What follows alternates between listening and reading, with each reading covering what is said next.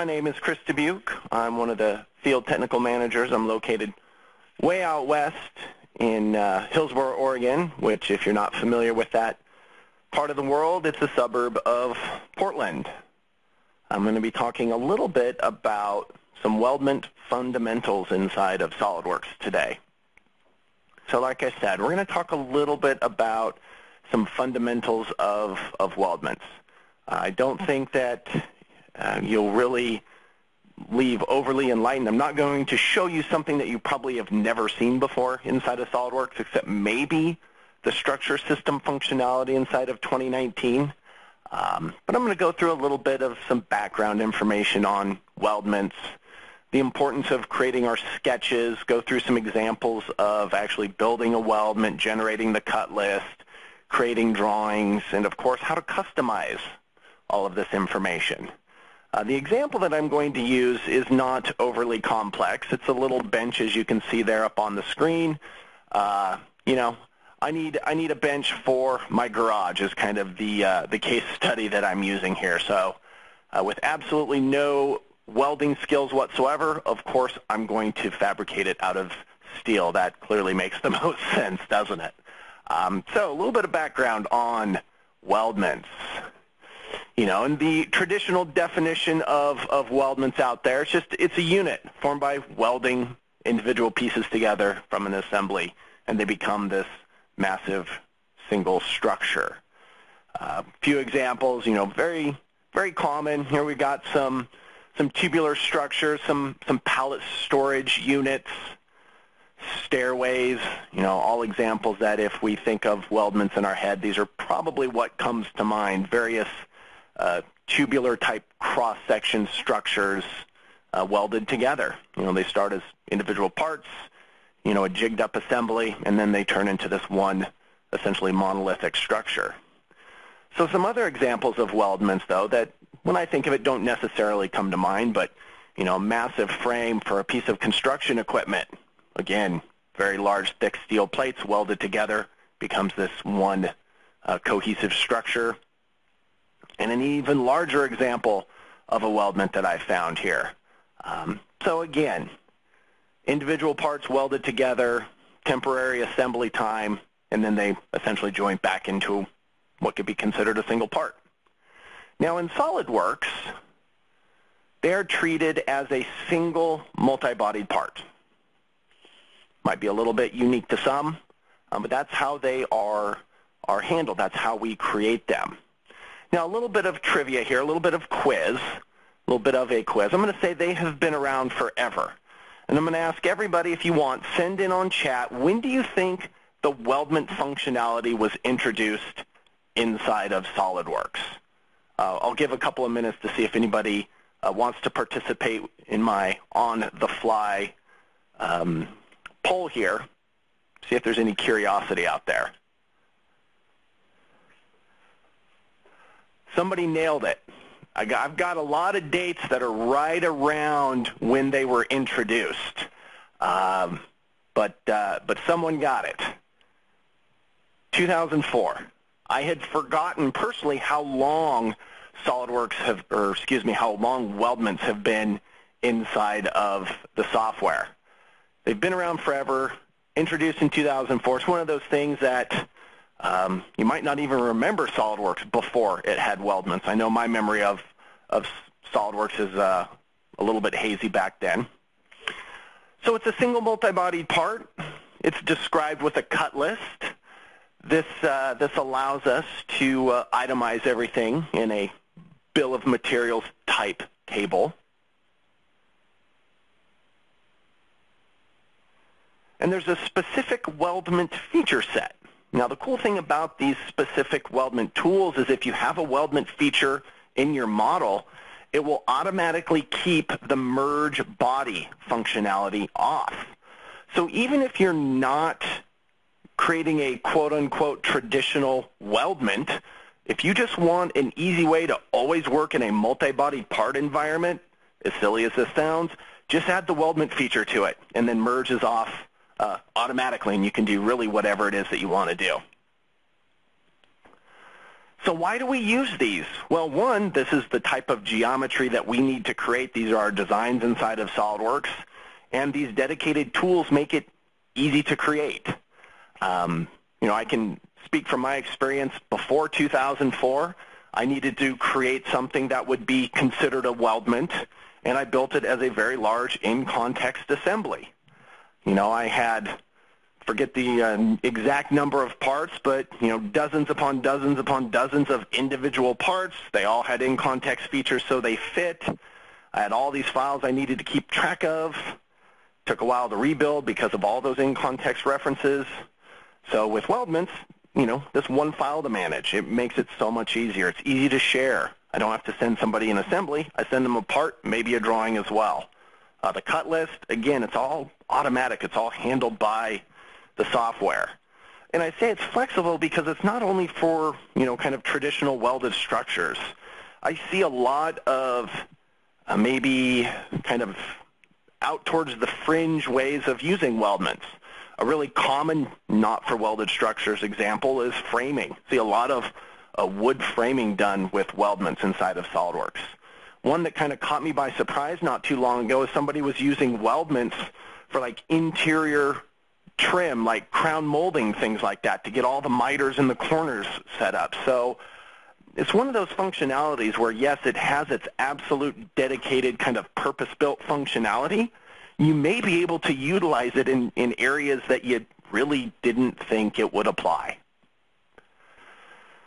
So how do weldments work? And that's really what I'm going to spend most of this time talking about here is sketches. Like everything in SOLIDWORKS, sketches are extremely important. Weldments are no different. We use sketches to create the layouts. What is this quote-unquote frame going to look like? Typically, but not always, at least for me, I sketch the sketch for the frame is maybe the center lines of everything. Sketches are also used for the profiles, so whatever your cross-sectional shape of your structural member in weldment terminology in SOLIDWORKS, or your tubes or your beams, however you want to phrase it, everything that you want to represent needs to be in that single sketch. So in the screenshot you can see there with some simple square tubing, we've got a sketch profile for the outer, a sketch profile for the inner. We've got all the fillets that are modeled in the sketch as well. And also, we've got these extra little points, these extra little sketch points, and we'll see how those can be utilized in weldments in just a couple of minutes. Now, behind the scenes, SOLIDWORKS basically creates a sweep. Puts your profile on your path, sweeps it from point A to point B. Now, in the background, again, SOLIDWORKS is doing all the heavy lifting for us. It's grouping the same size of, members. It's automatically in trimming where it can, where we want it to. It's keeping track of this cut list. So it's, again, dedicated functionality. It's highly automated and, allows us to build some pretty neat things. So I mentioned this once before, but as in everything in SOLIDWORKS, the importance of sketching. These sketches are really what we spend, in my experience, most of my time doing when I'm creating any type of weldment model. Your layout sketches, as I'll refer to them, they can be two-dimensional. Everybody knows how to build those. But maybe more commonly, they're 3D sketches. And if you're like me, might need to brush up on your 3D sketching tools. It's not something that we tend to use every single day inside of SOLIDWORKS. So I've got a couple things to keep in mind. Number one, use the tab key on the keyboard. That flips the axis that you're actively sketching in. On the screenshot, you can see the little sketch pencil with a ZX. You can also see the highlighting around the sketch origin. So hitting tab changes a temporary 2D sketching plane, XY to YZ, to ZX to help you control everything that you need to control inside of your 3D sketch. Also, really watch those relations. They catch me out all the time. Because we're dealing with a 3D sketch, we don't have the luxury of horizontal and vertical always. So we have to think about adding relations along X, along Y, along Z. Maybe we leverage parallels and perpendiculars quite a bit more. But it's just one of those things, because we're not constrained in a plane, it's up to us as the user to really make sure that our sketches are fully defined and we capture the appropriate design intent. So with everything, use planes, especially with 3D sketches, either full-on reference planes like we're familiar with, or I call them temporary, although they're not, but the internal 3D sketch planes, leverage construction geometry. Honestly, in every sketch you build, use construction geometry. I'm a big, big fan of utilizing that to help out the sketch. And, with Weldments, there's definitely some shortcuts you can do. A really common is to extrude a solid boss or extrude a surface and then utilize convert entities to capture all of the edges.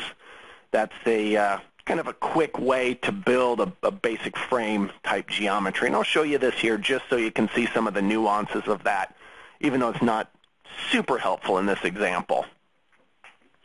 So, again, I need a new bench for my garage, not super complex, 4 feet wide, 2 feet deep, 30 some odd inches tall. I want to have a shelf that I can adjust and put in an angle brace in there. So I'm going to look at this or go through this a couple of ways, How do we build this if we only are comfortable with 2D sketches? Just because 3D sketches are more common for Weldments doesn't mean that's the only way that you can build. What about using a 3D sketch? Kind of go through a basic tutorial of how 3D sketching works in SOLIDWORKS. And then that converting of solid edge operation. So I always like to talk about what's the best method. Honestly, the best method is whatever captures the design intent. I find these days that design intent tends to get lost, or at least it's not spoken about as much as it used to be. How do I want this bench to behave when I change it? That's, sometimes a very, very important thing to always think about. Typically in Weldment sketches, it's going to have a combination of 2D sketches and 3D sketches. Maybe you do utilize a little bit of the converting of solid entities. But whatever tool you're the most comfortable with that allows you to appropriately capture your design intent, I think that's the way to go. So let's jump into SOLIDWORKS here and take a look at this. So I'm going to build everything in SOLIDWORKS 2018, and then towards the end I'm going to bring up 2019 and talk about some of the differences inside of Weldments in 2019. So I'm going to start again in just basic 2D sketches. But before I sketch anything, I'm actually going to create a reference plane that is the top of my bench. Now, the way that I like to build planes is I always select planes, hold down the Control key, drag and drop to make a copy. Maybe you know about that one, maybe you don't. So I'll be using that quite a bit in this example, just Control, drag and drop to build planes. So I now have a plane floating up, basically 30 inches off the floor. Nothing fancy here. We're just going to insert a sketch. You'll also see me leverage the shortcut toolbar. So if you're not familiar with that, which I really hope everyone is and utilizes it, I'm just hitting the S key on the keyboard to bring up my customizations. So some real quick sketching here to knock this out. Again, I'm not trying to create the most complex piece of geometry on the planet. Just go through a couple of examples of how we could utilize whatever sketching tools we're the most familiar with. So there's the top of my bench. Let's create a few more planes and just maybe make things a little bit easier to see. I'm going to turn on the top plane again, represents the floor of my garage. And I'm going to grab the front plane, just Control, drag to make a copy of that plane, and then click on a vertex of the sketch, and that will attach that plane to the sketch. So parallel to the front plane through that vertex on my initial sketch, just makes it a little bit easier for me to capture the design intent I want to capture. And the legs are nothing fancy here, just a couple of vertical lines. And I'll admit I didn't do a very good job of sketching those legs to really infer any relations to that horizontal top plane. So I think I'll just utilize a construction line here. So I'll just draw on a construction line, snap it right down to the origin there if I can pick it up. Oh, this is actually interesting. Notice what I was trying to do here. This is kind of a side note. You can't actually pick up the origin. That red origin is a projection of the model origin. So as strange as it is, I actually because I'm in this isometric orientation, I need to select the model origin. Sometimes that'll sneak up on you. So we'll just make that midpoint horizontal, and that'll square everything up there. So there's my front legs of my bench. I'll now make a final plane. Again, just a control drag copy of the front. So control, left click drag, left click on the sketch vertex there, and I'll simply select my two front legs, S key over, and leverage convert entities. So reusing as much as I can here over and over and over. And then finally, if I want to have a sketch for my shelf heights, I'll control drag the top plane. I'll just key in however high I think that should be, put a sketch on there, and I think I'll just grab my very first rectangular sketch, again, leverage convert entities. And there's the basic frame for my little steel bench. But you can see if we look at the tree, a lot of planes, a lot of sketches, a lot of planes, a lot of sketches. This may or may not be the most efficient way to build this particular sketch, but if this is the method that I'm comfortable with, it will absolutely get the job done. You do not have to only use 3D sketches. So now that we have an example of 2D, let's go ahead and make a new part and take a look at creating all of this inside of a 3D sketch. So 3D sketches, you get from the drop-down here, choose a 3D sketch, and I will select from my shortcut toolbar a command. But notice some of the sketches or some of the sketch tools aren't available. So there's some things you can and cannot do in a 3D sketch. Your basic lines and arcs and things like that are available, but sketch slots are not. So you just have to be aware you don't have every single sketching tool in a 3D sketch. Now you do have sketch rectangles. Makes this particular part much, much easier than it used to be before we could do that. So I'll start off maybe with a center rectangle, and this is where watching the cursor feedback and hitting the tab key is very, very helpful, because right now I am sketching in the XY plane. And if I hit tab, it'll switch over to the YZ, and if I hit tab again, it'll switch over to the XZ plane. And it does behave the same way. I can just kind of click and drag out a rectangle, put my dimensions in there, but I want to point out that it behaves pretty nicely. So SOLIDWORKS does a pretty good job of, even though it's a 3D sketch, making it behave, mostly two-dimensional. It kind of locks that rectangle down into that particular plane. Maybe I'll put a couple of dimensions on here. Again, we'll say 48 or 24 by 48, and there's the shape. So it is behaving very much like a 2D sketch. Some other things that I could do, maybe I'll grab another rectangle, but this would be a corner rectangle, and we'll just snap right from one of the vertices, and I do need to hit tab to change my sketching plane. So you can use that tab key after you've started to sketch a rectangle like I've done here. So maybe I'll create a rectangle there. Maybe I'll create a rectangle here. Now the second and third rectangles, SOLIDWORKS doesn't restrict or restrain as much as it did the first. So this is one of those situations where you really have to watch those relations. They appear to be, dare I say, vertical, but obviously they're not. And things can really move in a lot of ways you may not expect them. If you're clicking and dragging, watch the little dashed lines. It kind of gives you an idea about the depth and the height and where you're moving it around. So I'll just add in a couple of relations here to merge those points. Again, sometimes the relation you think you need to use isn't actually available. So that's kind of the trickiness of 3D sketches. You have to get it close and then drag and drop there. Now to square this sketch up, maybe I'll take this line, and I can't make it vertical, but I can place it in the Y direction as long as the absolute global Y works. If that didn't work, well, maybe adding in a perpendicular would be more appropriate. So it's not that 3D sketches are impossible. You just need to think maybe a little bit differently on how you want to connect everything up to capture your design intent. I'll select these two legs, and we'll just make them equal. And the top of this will be pretty easy just to create a rectangle. Again, I forgot to hit the tab key, so let me tab twice. Kind of create the top part of my bench. Key in a dimension for the heights. And I do need one additional rectangle, for my shelf in there. So another example, it looks good, but you can see, it's not as square as I thought it was going to be, or I thought it would be. So again, I'll add in this case, I'll do it differently. I'll just say along X.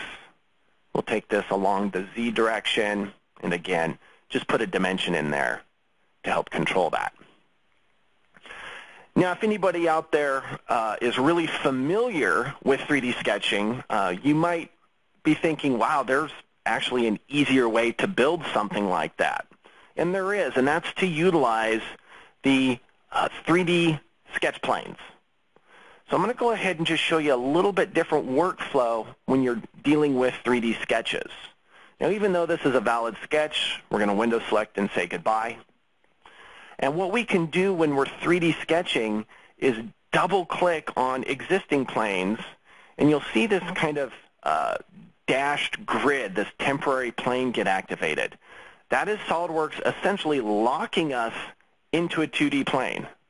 So we have a 2D plane or a 2D sketch within the 3D sketch. The important thing to remember if you're going to utilize this behavior, and this always catches me out, is you do need to double-click to get into the plane, double-click to get out of the plane. So it's kind of an in and out operation. Now, while you're in a 3D sketch, you can dynamically control drag to create one of these planes. So I'll double-click to activate the top plane. Let's see if I can get it to show up here. I keep moving it. Well, if that doesn't work, there is an integrated plane option. So it looks a lot like your regular reference plane command. You can create parallel planes complete with your constraints in there. And it's just another way of working inside of the sketch. So again, double-clicking in, double-clicking out. But notice what happened there. That plane kind of disappeared. They are, dare I say, temporary. They do have their own visibility setting under the View pull-down menu. So you can double-click to jump into this plane. You can use normal to. I could easily create a new rectangle, infer those vertex points to help me define it. Double-click to jump out of it. Oh, you can see I accidentally made a few more planes. So SOLIDWORKS was doing exactly what I asked of it. I just didn't have view visibility or plane visibility turned on. So some good old user error getting me out there. Now, the dimensions are completely off of this sketch. I do need to control it a little bit more effectively for the width and the depth of it. But you can see that it kind of gives us, I'll say, the best of both worlds. You've got 3D sketch and a 2D sketch going on. It makes it pretty easy to come in and just essentially connect the dots to create the legs of my bench. So again, when you're working in a 3D sketch, you can double-click on reference planes to build a temporary plane, double-click to jump out. So just another way of working with it. Now, to quickly wrap things up, the last way to build a weldment, and it's pretty appropriate here, and this is definitely the fastest, but it's just simply to leverage 3D modeling tools. So I'll really quick, the same way that I created the 2D sketch example, create my sketch, and then I'll immediately create an extruded boss. So basically you just specify either a solid or surface volume of where you want that frame to go. You can then insert a new 3D sketch in the model and leverage the Convert Entities command to select every single edge to turn it into a 3D sketch. Now there's a couple things to be aware of. There is an order that you'll want to do this. First, you want to select the edges before you click on the the Convert Entities command. So I've inserted a 3D sketch. We window select, but notice nothing happens. It's not actually picking anything up. I do need to leverage filters. So if you're not familiar with filters, F5 brings up your selection filter toolbar, and there is a filter on there to select edges, which also has a hotkey of the letter E. So when you turn on an edge filter, which is necessary for this little shortcut, it will select all of the visible edges. For a cube, I'm missing a handful of edges. For a complex part, I could be missing dozens or even more of the edges that I need to select. So again, the next step after you turn on a filter, just go into wireframe. And now you can window select and grab everything. So this is a tip that's all over the place. See this used quite a bit. Make a solid, turn on your edge filter, select everything with a window, and then convert entities. So just a couple clicks of the mouse gets me the same frame. So for this sketch, definitely the way to do it. But I like to use 3D sketches. Now the feature is still in the tree. So you may not need it anymore. If you don't, you could always right-click, just delete that body out of the bodies folder. That way you're left only with your sketch wireframe of whatever it is that you're working with, and then you could go ahead and continue everything there.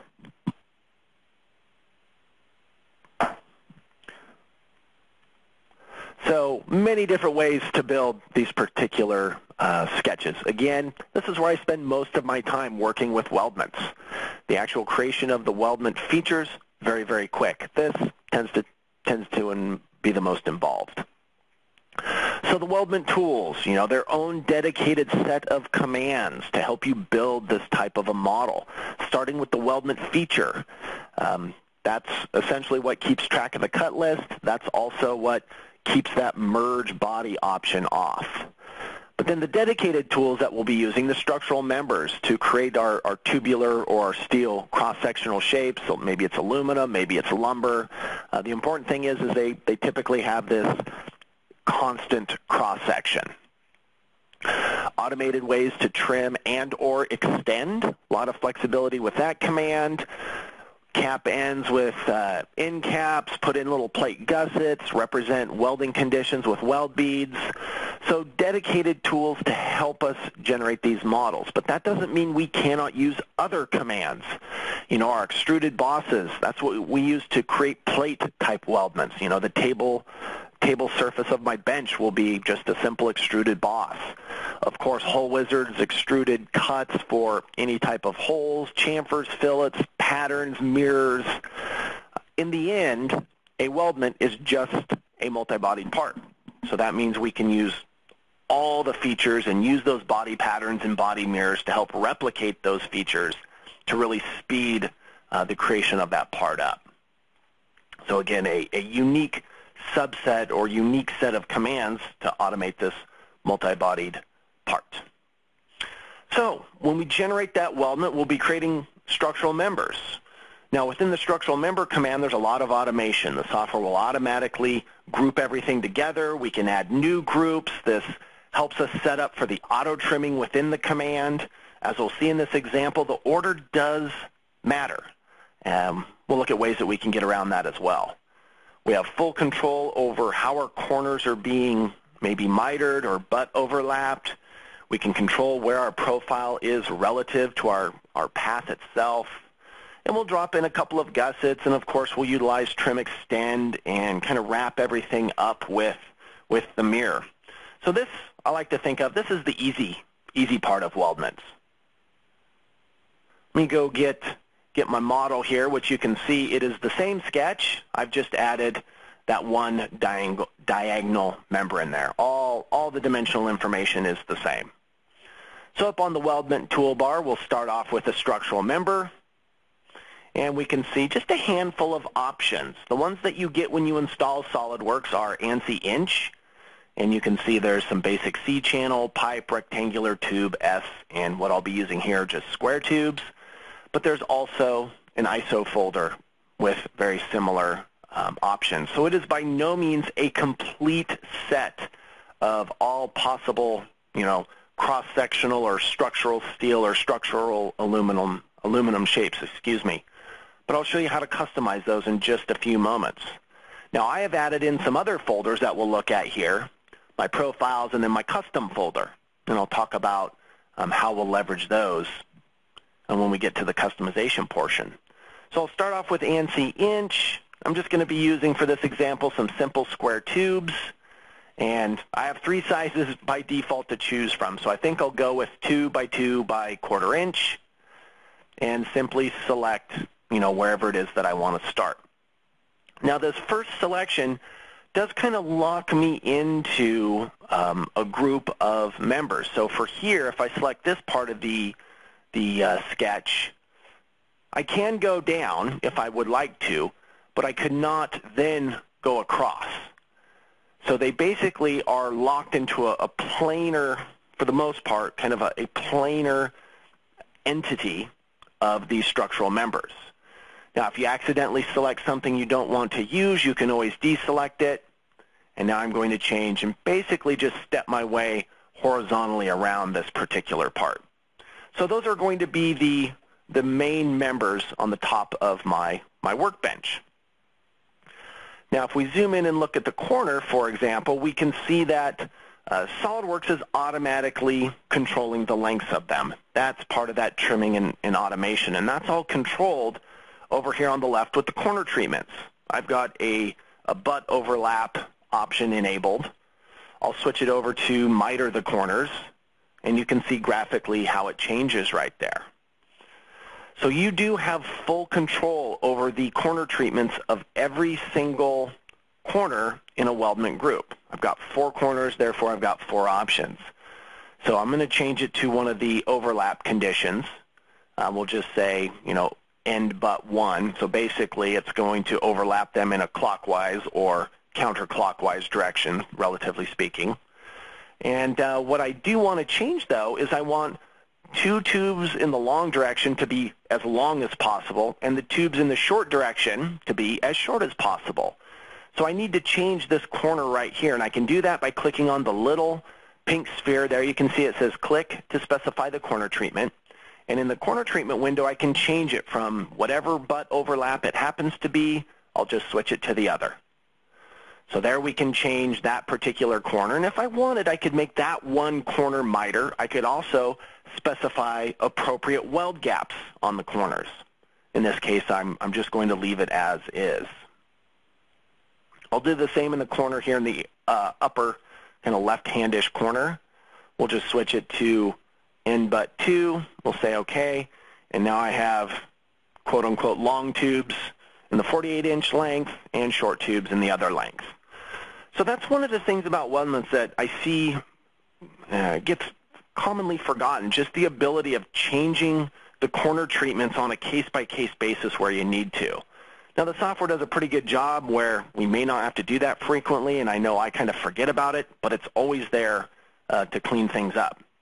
The other question that I get asked quite frequently, or that tends to come up, is, well, what if I haven't created the sketch at the appropriate dimensions?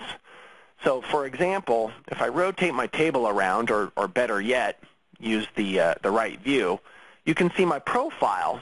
The center of my profile, basically the origin of that profile sketch, is right on my path. And I didn't really think about the size of tube that I wanted to use when I drew the sketch. I just roughed in 48 by 24 by 30. So what I can leverage at this point, over in the Property Manager, clear down at the absolute bottom is the Locate Profile option. And that is where all these extra points come into play. That will allow us to basically transpose maybe this point, for example, and have this point slide down to where the center of the profile is right now. So this allows you to place that profile wherever you need to. It will zoom in very, very close. I will select this point right here, and it'll snap down. And as I rotate, now my tubes are automatically resized, and basically everything is within the bounds of my 24 by 48 inch kind of rectangular profile. So that allows me full control. We'll specify a new group. Now, groups are beneficial because the structural members created within the group will all be auto-trimmed. Now, this only works if the size and the type of the tube is consistent. So if I want a second set of 2 by 2 by 1/4 inch tubes, a new group is the way to go. If I need completely different tubes, maybe I want pipes or C-channels or whatever, I would need to accept this structural member feature and then add a new one in there.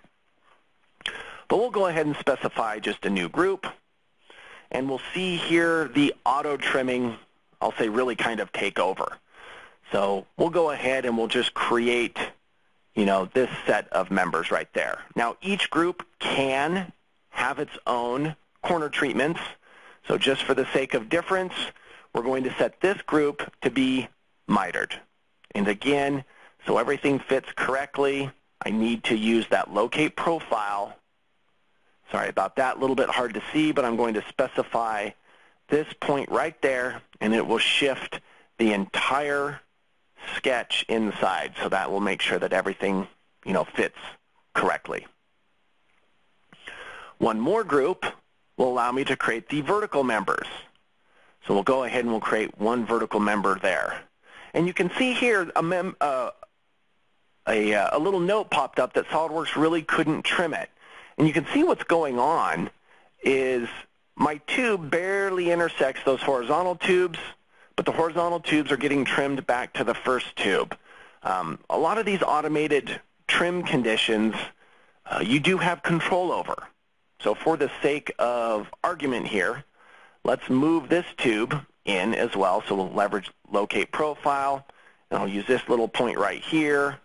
And again, SOLIDWORKS is going to go through and do a bunch of automated trimming. So now my corners that were mitered are no longer mitered. Now that does make the most sense in this condition, but what if that's not what we wanted? What if, for whatever reason, we wanted to keep these two tubes mitered and we wanted a separate vertical tube here and a vertical tube there? There are ways to do that. And what we can do is, again, leverage the corner treatment, and we can see we have two different trimming groups. The horizontal lines, they have a little bit thicker green there, and then the vertical line. And what we need to do is change that trim order. So we'll say trim order 1 for the horizontal tubes. We'll use the little arrow there to change it to 2. We'll take the group 2 trim order 2, and we'll use the down arrow to change it. Sorry, I changed them the wrong way there. There we go. Sometimes I get the order of operations backwards. But you can see what we've done here is these are now maintaining the miter, and it's broken this vertical tube into 2 separate members. Now, I'm not saying that makes any sense here, but I'm going to say OK, and I'm going to close out of here so you can see what the software is calculating. Again, the trimming is very automated, but in the end, we have full control over how these trim conditions come together. Now, by shifting everything in, I wasn't able to get the automatic trim happen up above. That's okay. We can take care of that in just a moment.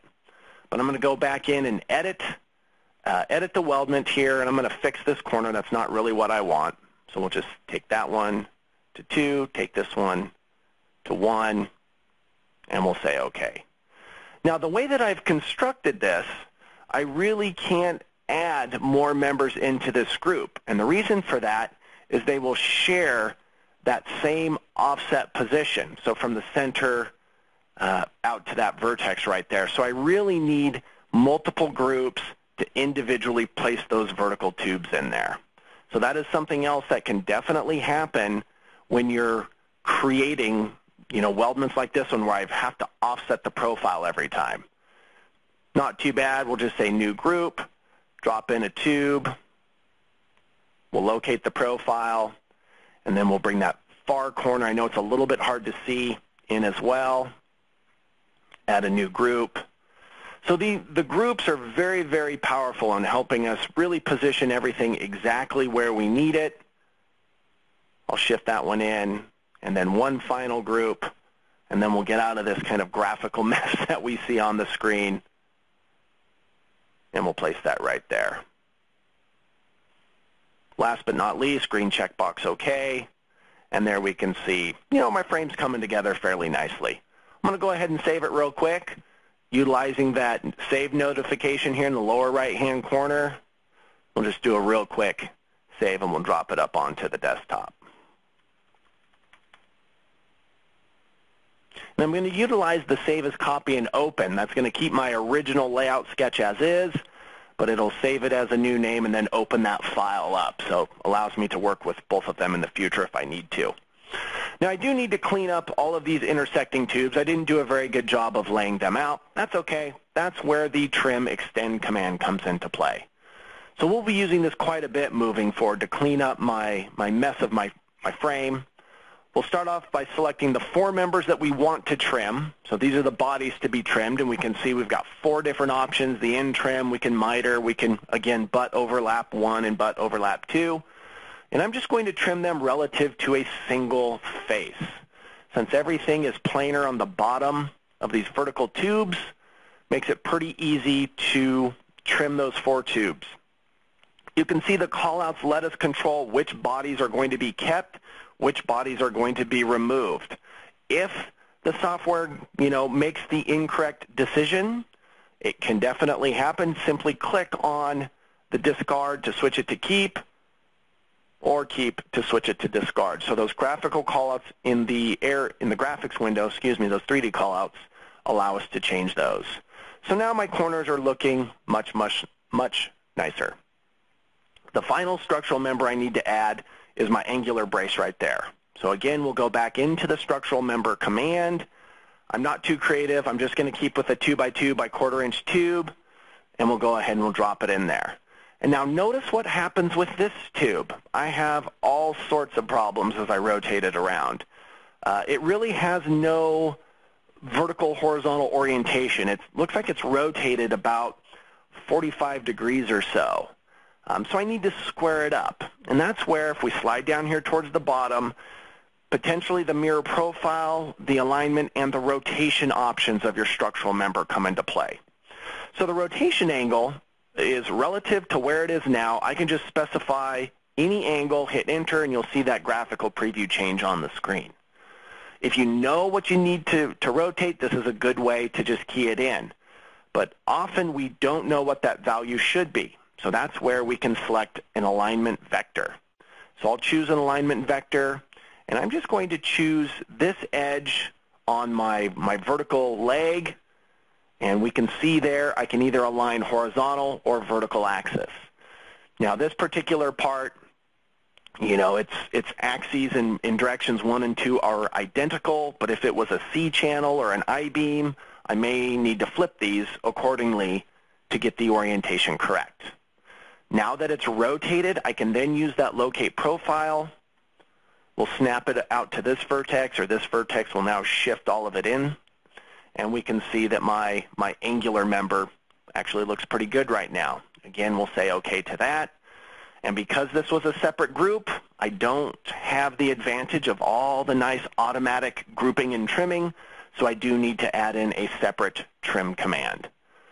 So again, we select the tube, and now I'll select 2 faces to trim relative to, trim 1, and trim 2.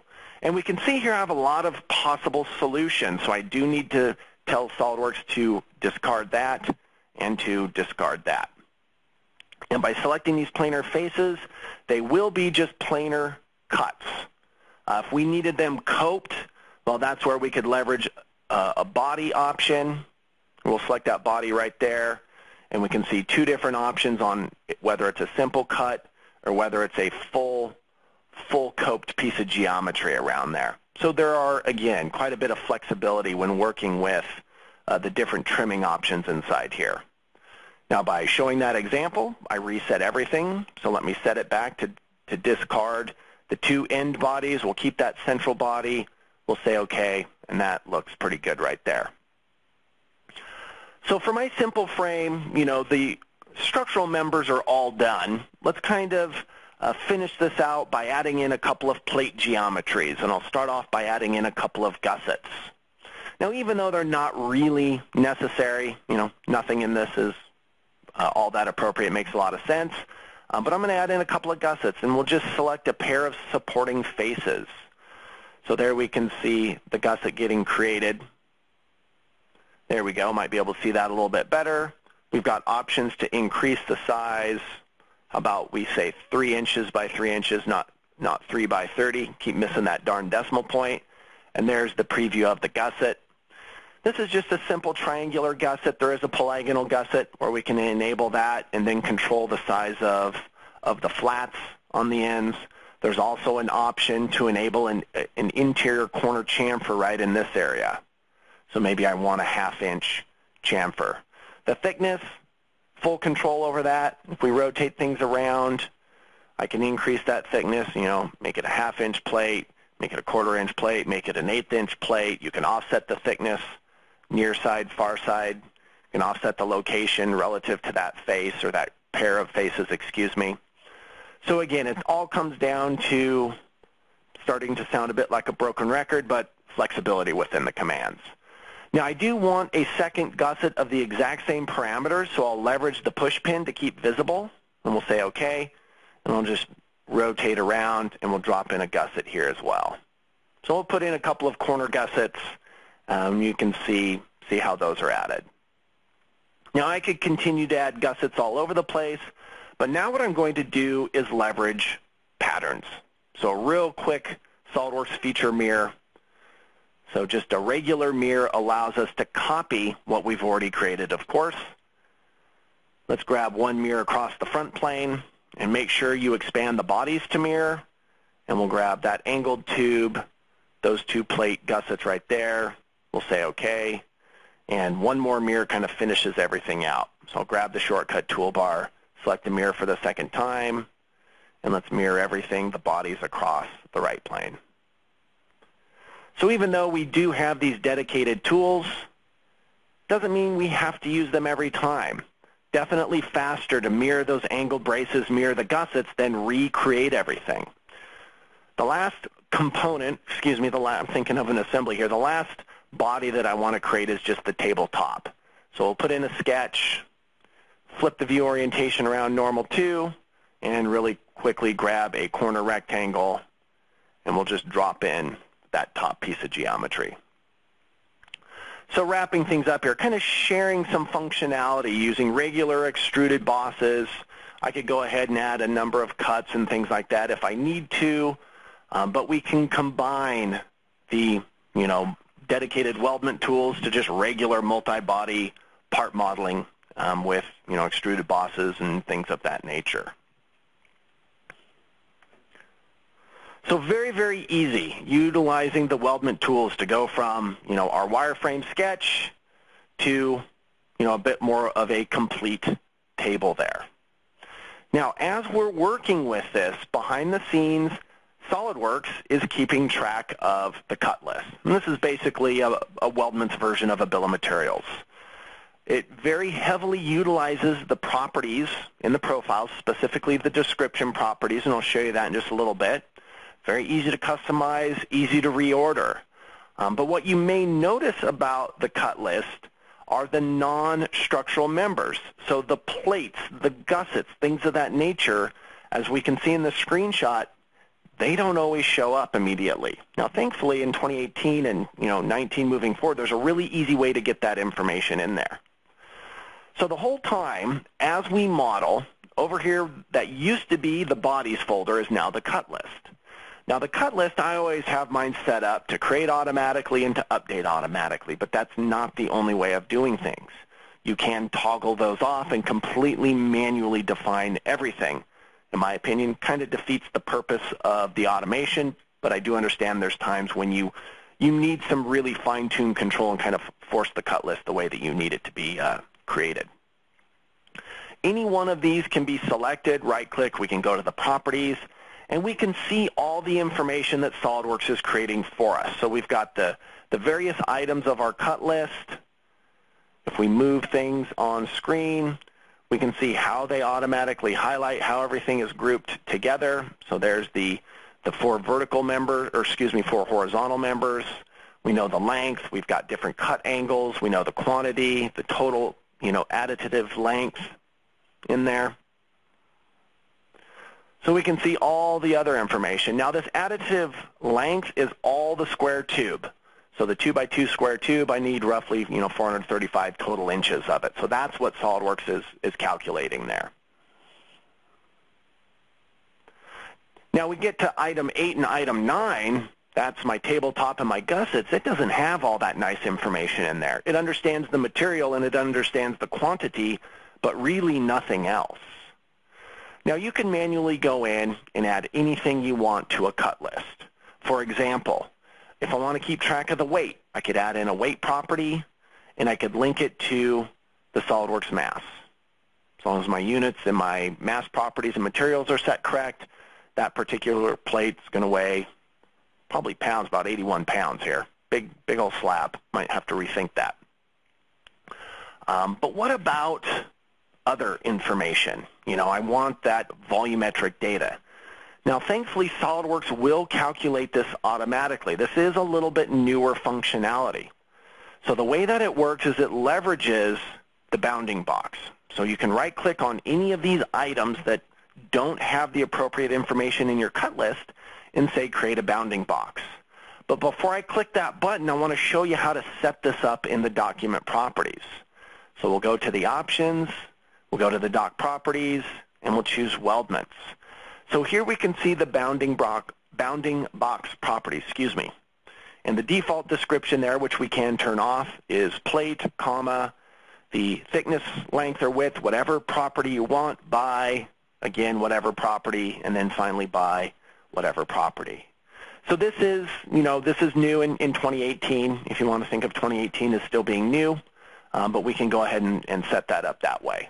So I'm going to leverage this. And now when I right-click and I say create a bounding box, SOLIDWORKS creates the bounding box. But more importantly for me, for the gussets there, is it'll automatically put in all that description information. So there's my plate. It extracts the thickness, the 3x3 by quarter-inch little volume, and creates that description for me automatically. So that is now part of the cut list. So really easy to get non-structural members, these plate-type geometries in there. I'll also do the same here. Right-click on the tabletop portion, create a bounding box. Again, just really quick, right-click and jump in there. And there's my quarter-inch plate, 24 by 48, and then all of that information there.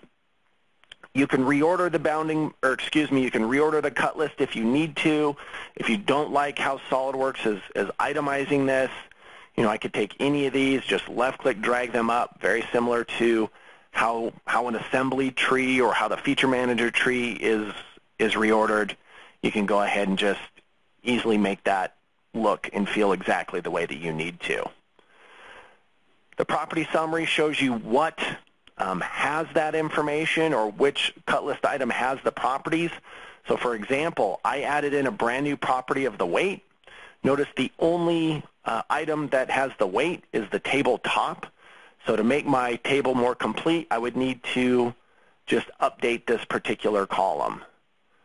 Now it's not too bad. Just kind of come up through here and add that mass property there. And I'll leave a few of these out.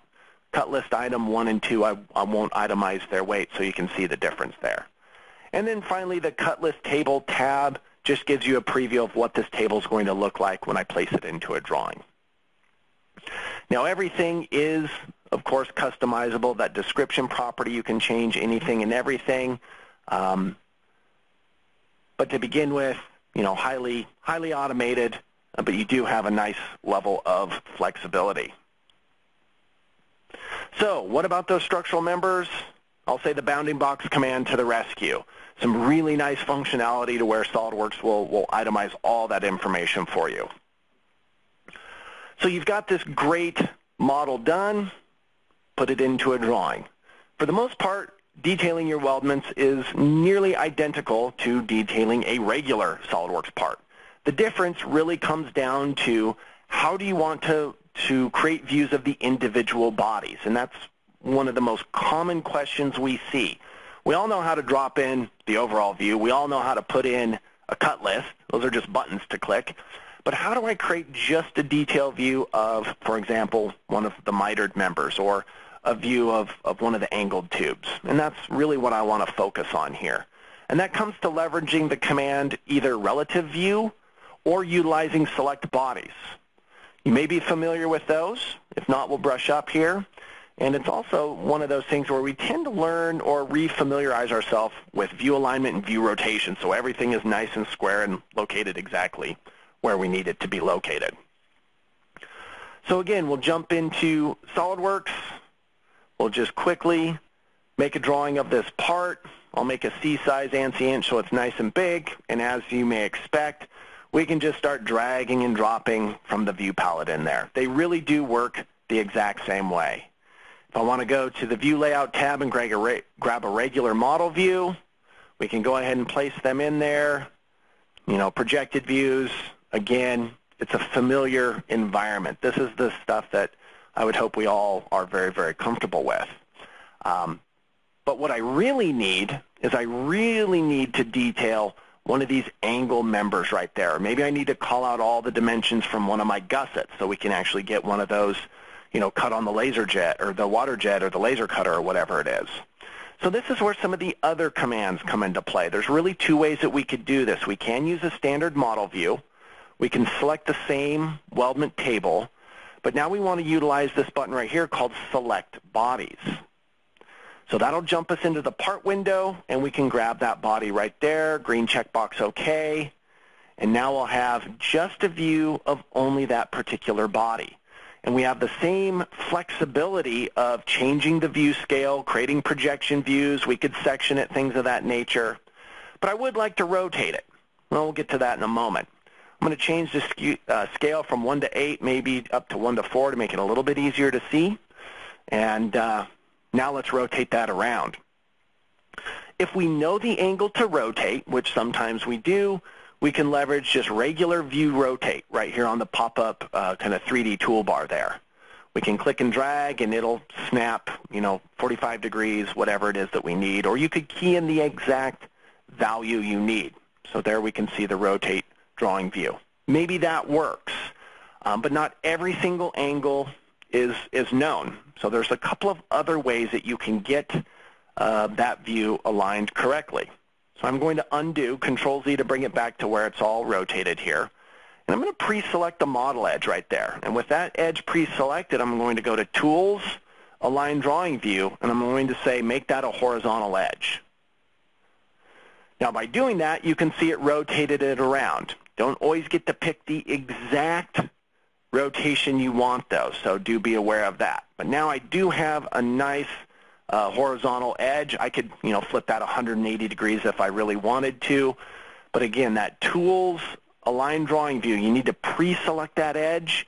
That can help get these views aligned exactly the way that you need them to be aligned.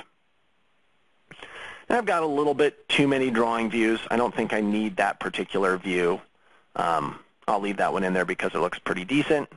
But let's go ahead and we'll go to the Annotation tab and we'll just put in our weldment cut list. So this will be exactly what we saw for the most part earlier. We can see the item numbers, the quantities, that description. There's the plates for the various pieces of geometry there. Depending on your unit system, it's going to control how this is all going to be displayed, whether or not it's feet and inches and things of that nature. So I'm just going to set everything to IPS. I have my custom unit set to feet and inches in this particular template. I do need some additional information, so I'm going to right-click, just like any table, insert a column either to the right or to the left, however it is that we want to set it up. And in column E, we'll come over here to the left, and we'll switch it over to a cut list property. And we can see I can bring in the cut angles for any miters. I'm going to bring in that weight property. So there we can see the weight of everything. I'll add in one more just to show that we can, another column to the right, and in column F, I will bring over that particular angle.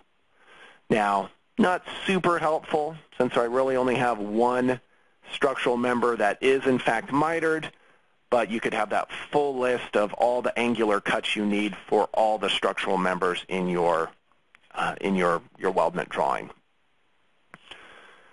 Balloons will work the same way. Things will get itemized, and yeah, I like to use manual balloons sometimes instead of the auto balloon, but I could go ahead and call all of those components, or excuse me, those bodies out however it is that I need to. And as I'm sure we are all familiar with, we can use just our regular Smart Dimension command and have some less than preferred drafting practices where I've got my balloons crossing over my my dimensions there, so I should probably clean that up.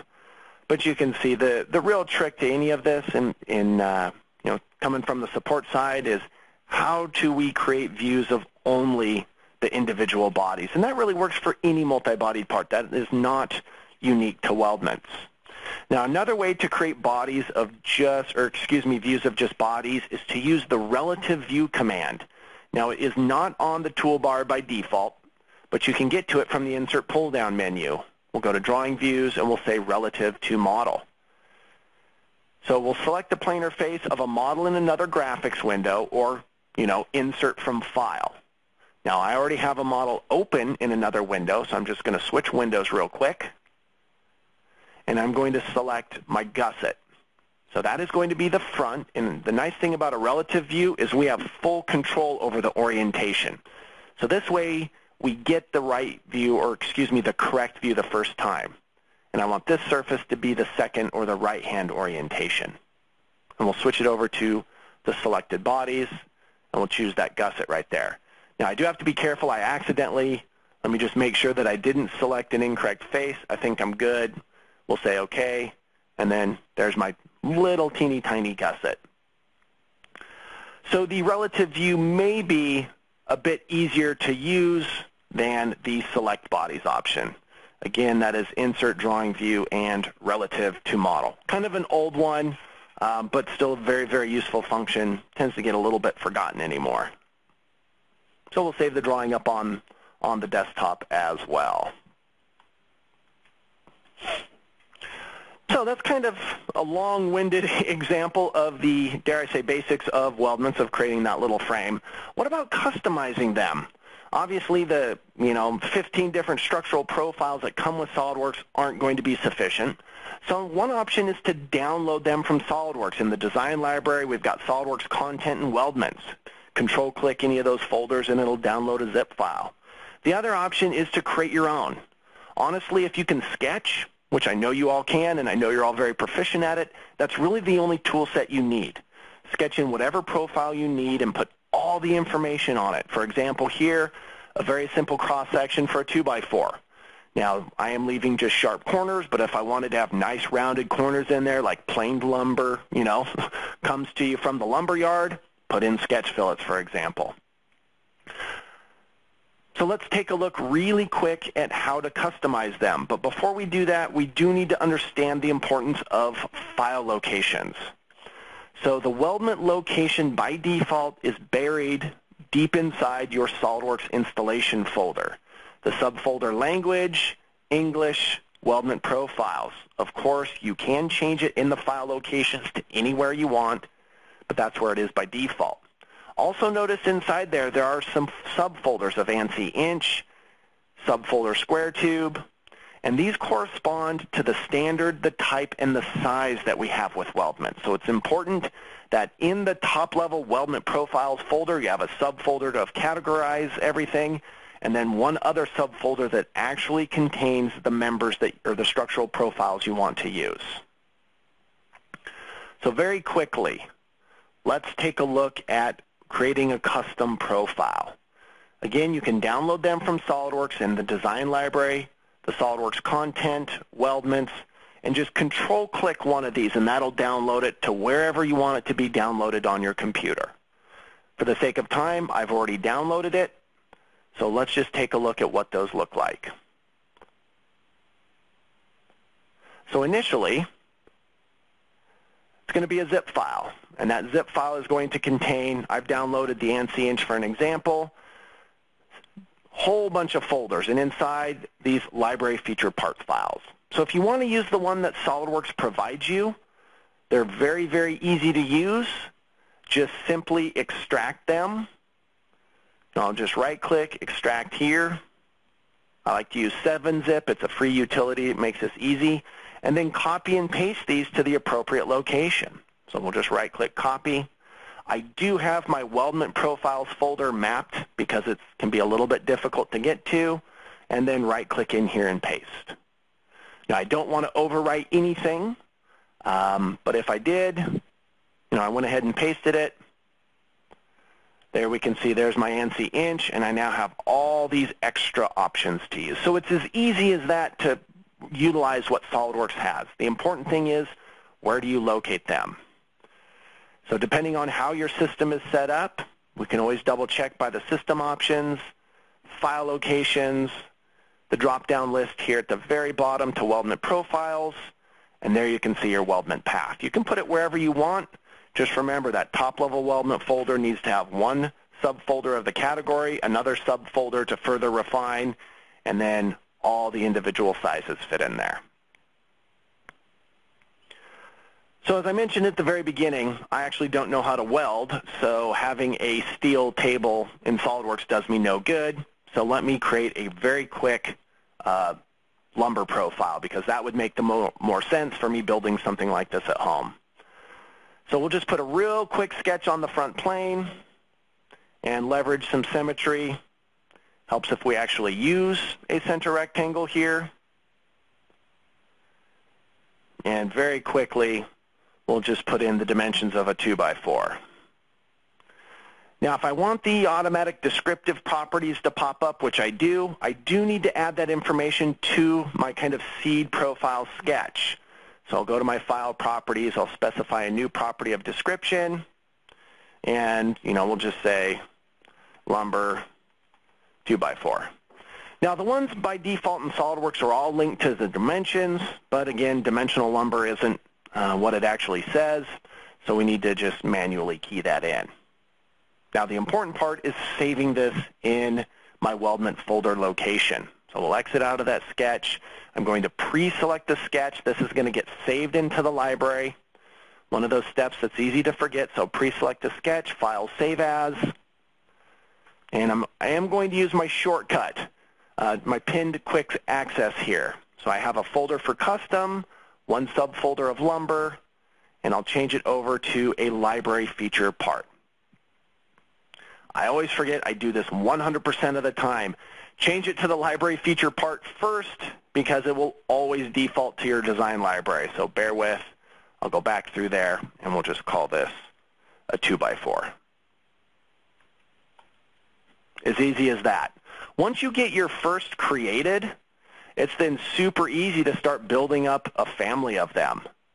So if I wanted to make a 2x6, for example, we'll just change that one dimension, rebuild, do a real quick file save as, and we'll change it from 2x4 to a 2x6, and the cycle continues. So it's really that first step of building a custom profile that might take a little bit of time, where you can really speed it up after the fact. But I think we'll all agree, not too difficult in this example, just to create a simple sketch rectangle, appropriate dimensions, and save it into the library. Now, if I want to, I could break everything and change any number of my structural members with a right-click, edit the feature. We could go to my custom size. Actually, if we go to ANSI Inch, you'll see all those new sizes that have been automatically mapped in here. I didn't even have to shut SOLIDWORKS down. But if I want to, turn this into a lumber example, just simply change it. And now all of those are going to change to lumber. Yeah, my trims don't quite match up, and everything isn't going to work exactly perfectly, and I lost a couple of miters there. But you can see that, yeah, even in a haphazard example like this, you can really swap those in and out. So good question I saw pop up there. Create a profile with the snap points. That is created for you. If I get back in here real quick, the software automatically interprets any sketch point. So let me jump back in here. Let me open up one of these. So in this sketch, any sketch point is another snap point, I guess I'll call it that you could reposition this profile. It always begins at the origin initially, so think about that when you sketch these to make sure that everything's symmetric. But I have the options to reposition this profile in any one of these sketch points. And if you need more sketch points, you could create, construction lines. Maybe if I want extra points there, for example, or extra points there, for example. Those are just new options that you'll have. You could also simply use a sketch point, and just I'll randomly place some points there. Anywhere there's a vertex or sketch point, that's where that's where the software is extracting those profiles. So I missed that, so thank you very much for asking that question. And just a real quick resave, and that'll update all that information again in my Weldment library. So anywhere there's a sketch point, that's what's key on all of those positions right there. So in the last couple minutes, I want to wrap up by talking a little bit about SOLIDWORKS 2019. Specifically, this new feature that they called the structure system. And if you've come to any of our rollouts, you saw us kind of go over a really quick video of how this works. And it's a super automated, kind of dedicated live editing environment. I know that's a mouthful, to create really complex weldments. It does leverage all of your existing structural members. But when I saw this, I wanted to think about, is this better than quote-unquote traditional weldments? So could I build this part that you see on the screen faster in 19 using the structure system, or faster in 18 using traditional weldment methods? So before we look into that, I'm just going to show you a screenshot of the two parts that I created in the feature manager trees of each of them. So in 2019 on the left, very, very compact tree. The way that the structure system works, the types of geometry it can leverage, makes it very, very fast. Very, very compact tree. To recreate this model in 18, and I'll admit I may not have taken the best approach ever. I actually had to cut the tree down a little bit so we only see the origin, all my reference planes to create all my various 3D sketches, all my structural members, and all of the trims. So it can be done, but again, is it faster? So I'm going to fire up 2019 here real quick. And as we all know, it's always a good practice to run multiple major releases of SOLIDWORKS simultaneously on your computer. Don't do that. And just show you kind of how this works. So the first thing that I want to point out with the structure system is it can utilize very, very simple geometries. So here we have one shared sketch, two extruded surfaces, and a sketch to represent the web and a plane. So you do not have to create a ton of 3D sketches. A little bit different way of thinking about it. So we turn on the structure system, and that doesn't mean you cannot use traditional weldments. They exist in 2019 the way that they have existed since 2004. This is just different. So we'll say structure system and start off by adding primary members. And all I really need to do is just window select, and every vertex, every edge, SOLIDWORKS will use to create a structural member. And we can leverage different profiles. So we'll go ahead and we'll just make these square tubes. And in just a couple of clicks of the mouse, I've got the bulk of this frame done. And then we'll say OK. If I need to change, again, this is kind of a live editing environment, we can just, again, do more selections. And I'm going to grab all the vertical tubes, in this case 12 of them, and change them from square tubes to round tubes. So these will just be 10-inch diameter round pipes. And we'll say OK. So the building of structural members is lightning fast. Basically, as fast as you can drag the mouse, you're creating the geometry. The next few members we need to create work with these webs. So I'll go ahead and I'll turn on those sketch. We'll create more primary members. And, you know, if you don't want to use window selection, of course, you can just individually select the tubes, switch over to the Profile tab, and change those to 7-inch tubes. So very, very quick. And then finally, there's some other members that I need that kind of join, a little bit hard to see, but join these interior vertical members there. So what we'll do is create what we call secondary members, and these are always in between primary members. And the thing that's really neat about these is they're built off of planes. You don't even need a sketch. So I have two different planes of two different elevations. We'll turn on the chain option, and now I simply click on member pairs. So as fast as you can click the mouse, again, we can see these connected members start to get created in there. So very, very quick way to add these weldments in there. And honestly, this part is done. When we exit the structure system, we are taken into the corner management tool. And this is the part of the process where I know that creating the structures are fast, but I figured, or I assumed that cleaning up the corners would be slower than traditional weldments. But as we'll see here, I wasn't always correct. So we're going to set up a couple of simple corners right there. You can see there's an obvious gap. We'll just change it from a simple planer trim to a body trim to cope them. I've got one on the bottom as well that will go ahead and we'll body trim that. So very similar to how standard weldments are. And now we can clean up the complex corners. So we'll click on the complex tab. And there's a lot of them to clean up, and I'm not going to spend the rest of the time cleaning up the corners, but it really didn't take me as long as I thought. So we've got 3 mitered corners right there, which isn't what we want. I want these 2 horizontal tubes mitered, so this tube and this tube mitered. This tube I want a planer cut, so thankfully there's a window for that. I just drop that down, and that's all there is to it. So it is actually a lot faster than I initially anticipated to take that central member, that vertical tube, and just drop it down to a planer cut. Again, I'm not going to spend time going through and cleaning up every single one of those, and this does need a little bit more work to finish it out, but it is a very, very fast way to build weldments. Now, let's take a look at the same model that I created inside of SOLIDWORKS 2018. So I've got one that's finished, and we'll go ahead and we'll open it up. And we can see all the individual sketches. So I had to create several 2D sketches to help me kind of lay everything out, lots of planes, to generate the 3D sketch. And this is what the structure system automatically extracts from the surface body. And then I kind of did the same thing here, another 3D sketch to capture everything there. So utilizing some convert entities and things like that. And then a bunch of structural members. There's the horizontal tubes.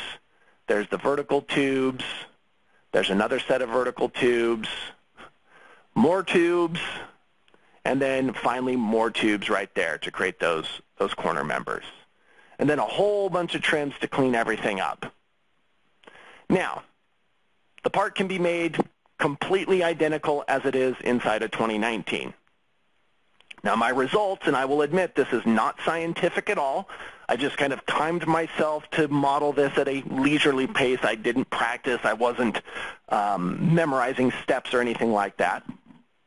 But to create all the sketches inside of 2018, the first time it took me over 10 minutes when I was just trying to figure it out. When I kind of had a plan in my head, it took me under 5 minutes to build it. The creation of all those structural members took me about 2 minutes. The corner trims, just a shade under 3 minutes. I rounded everything to the nearest quarter minute.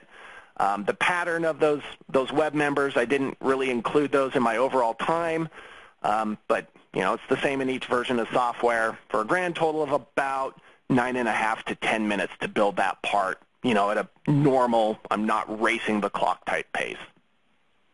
The structure system,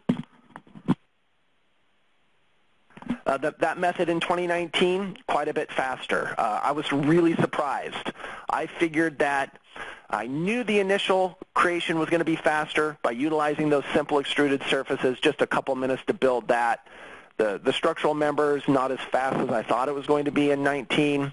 And the corner trims, where I thought would take much, much longer than traditional trimming methods in 18, were actually a little bit faster.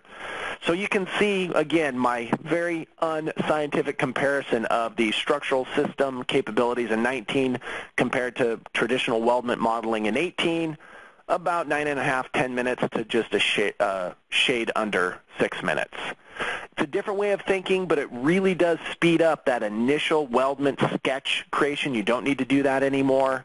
And, of course, it is highly automated. So, you know, if you do a lot of really big weldments, that is something to look forward to when you, when you decide to make the move into SOLIDWORKS 2019. So with that, I know I went really long. I really appreciate everyone sticking with me.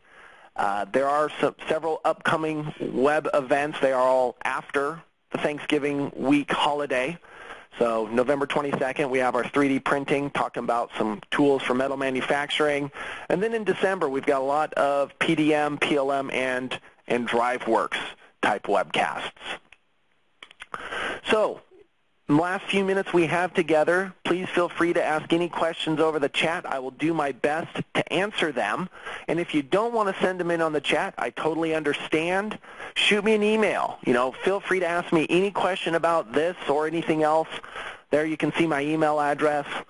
Any comments, any questions about anything again, or ideas. We've got a very diverse user community. If you guys have ideas for future webcasts, something you'd like to see, send them in. We definitely want to cover as many bases as we can. So with that, again, I say thank you to everyone for joining me today. Enjoy the rest of your day. Have a great Thanksgiving, and we'll see you soon.